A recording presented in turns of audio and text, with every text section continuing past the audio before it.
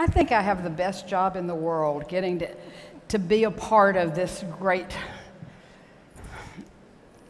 There are people crying backstage, and I was one of them. It's just amazing. The next thing I get to do is to bring a friend to the stage, Hunter Lovins. Oh, well, she's already on the stage. She has attended SOCAP as a professor of business, as a climate activist, and an advocate of sustainability. And this year, she is here as an entrepreneur. She's one of the gang now. Change Finance went live today on the New York Stock Exchange with $1 million invested in the first day.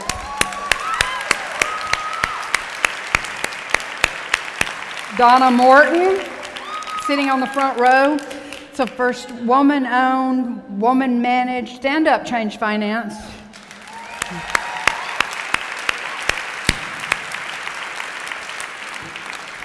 It's the first ETF that is 100% truly fossil-free. And Hunter's here, and she's going to talk to us about moving our money from doing bad stuff to doing great stuff. So Hunter, take it away. Rosalie, thank you. It is urgent, and I am inspired. We watched Maria hit Puerto Rico. There is incredible risk in the way in which we are dealing or not dealing with climate change. Trillions of dollars at risk. And just north of us, we are seeing the very real and very human effects of climate change. 15 dead and 100 missing. Who's not here? Entirely too many. But Becky said, you don't change things by fighting the existing reality. Invent something better. The future's already here. It's just not widely distributed. We have all the technologies we need to solve all of the problems facing us.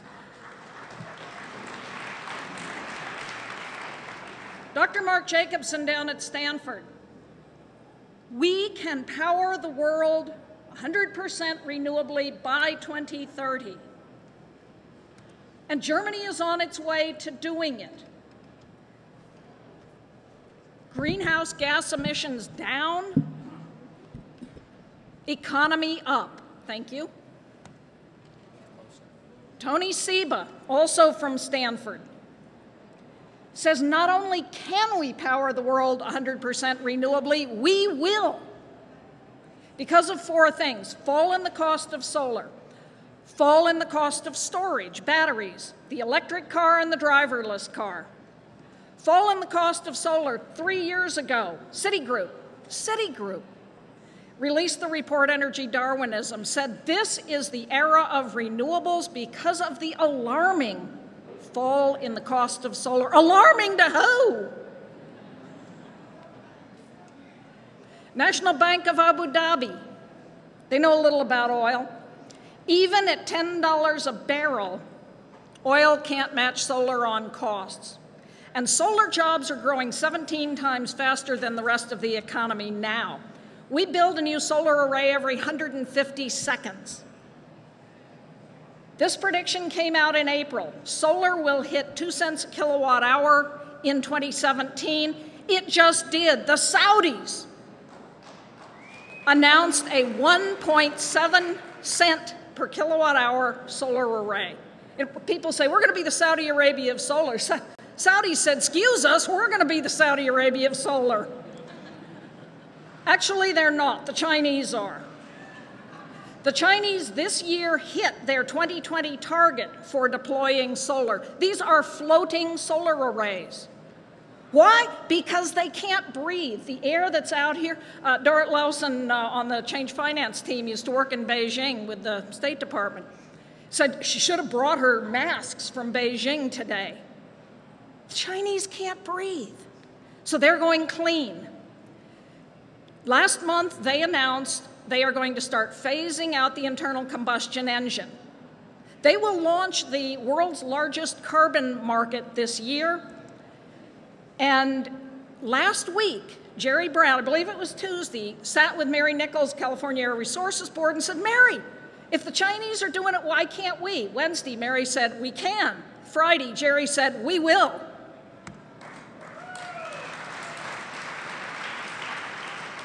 Now here's where it gets fun. Last October, the Fitch report said if Elon hits his target of a $35,000 200-mile range electric vehicle, the oil industry is toast and the auto industry is toast. Little Tesla is essentially valued at the market cap of General Motors. Why? They sell 300 times fewer cars. Why? Because it's not a car company. It's a battery company and a solar roof company. It is an integrated solutions company. So when the Aliso Canyon natural gas well blew out, Elon said, well, we'll just put in batteries. In 6 months' time, 80 megawatts of battery storage, world record time for deploying any kind of power plant at a price point about the same as a natural gas plant. Then Maria hit Puerto Rico. And our government stood idle. The hospital ship stood berthed at Norfolk for 8 days. Is that okay with you? It sure ain't with me. So I was writing a piece last week for Huffington Post. Elon, Puerto Rico needs you. Elon was already there. The minute the wind stopped, he started shipping power walls. He is now in conversations with the governor of Puerto Rico about transforming the island using microgrids.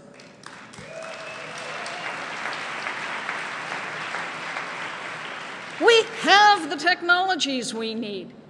And so Bloomberg, cheap battery storage, could dump the credit market. The driverless car. I mean, we've all thought about, well, what are cab drivers going to do? What are Lyft drivers going to do? If Tony Seba is right, we are looking at the end, the demise within 10 years and maybe as soon as 5 years of the oil, gas, coal, uranium, nuclear, utility, auto industries, and the banks that hold paper in them. We are looking at the mother of all disruptions. And we've no earthly idea how to deal with it. It gets better. Mark Campanelli, who is here somewhere at Carbon Tracker, created these numbers. The about to be stranded assets, the fossil assets that are on the books of companies like Exxon, which is, by the way, borrowing to pay dividends, and countries, all the oil-holding countries, think Venezuela, amount to about $20 to $30 trillion in assets that, if Tony is right, will be stranded within 5 years. We have some entrepreneuring to do. Beavis Longstreth, who was an SEC commissioner, said, it is entirely plausible, even predictable, that continuing to hold equities in fossil fuel companies will be ruled negligence. What's your money doing? So we decided to create a company to do something about that. Change Finance. This is Hero, the buffalo, the bison, the symbol of the Native American. And we are going to move trillions from harm to healing. You want to come be a part of us? If you want a hero tattoo, come see Donna after this is over. We'll be happy to set you up with one. And it's starting to happen, guys. The big companies are going 100% renewable. It's getting to be a who's who of well-managed companies. Mars, about a month ago, put $1 billion into climate protection. Carbon Disclosure Project, CDP, has shown that the companies that lead in measuring and managing their carbon footprint have 18% higher return on investment than the laggards, 67% higher than the companies that say they're not going to report, they're not going to measure. When the child-in-chief said we're out of Paris, 14 states, 240 US cities, 1,000+ companies representing 120 million Americans said we're still in. 1,000 cities around the world have said we're going 100% renewable. Here's how I knew it was over this April. The Kentucky Coal Museum put solar on the roof rather than plug into the coal-fired grid that was right there. It's over. But now we have the very real challenge of entrepreneuring the kind of world that we want to live in, a world of equity, an economy in service to life. And here's another challenge. We have left it until too late. My first book in climate change was 1981. If I were any damn good, we'd have solved these problems. We need to roll climate change backward. Good news, we know how to. If we take carbon out of the atmosphere and put it back in the soil, and Kat Taylor will have a great session later at SOCAP on how to do this. How? Hero, our bison. Grazing animals co-evolved with the world's grasslands, the world's second largest carbon sink after the ocean, which is giving up its carbon because it's getting too warm. If you manage grazing animals the way they co-evolved with the grasslands, dense packed because there were predators. Now we do it with electric fences and opening and closing water holes. You not only transform the land, you increase the value of the land. Regeneratively managed, holistically managed, conventionally managed. Same picture shot from the same bridge in Wyoming, looking north, looking south, same day. Meet Gabe Brown, North Dakota commodity corn soybean farmer, until he realized he was going broke, breaking the soil, planting annual crops. So he switched. First, he went to no-till, then he went to cover crops, then he brought on the animals. And in some of his plots, he went from a little over 1% soil organic matter, that's carbon, to over 11% soil organic matter in a span of 10 years. If we did this over the world's grasslands, in 30 years, we'd be back to 280 parts per million concentration of CO2 in the atmosphere. That's pre-industrial levels. We know how to do this. So Patagonia is getting into the act. This is Kernza wheat, the long-rooted stuff next to annual wheat. They're making beer out of it. Come on, if we're going to save the world, we've got to have fun. This is what inspires me. We know how to do it. It's urgent. We have to do it. Maimonides said each one of us must act as if the entire world were held in balance and anything that we do could tip the scale. So why am I inspired? Because you're all here. Let's go do it.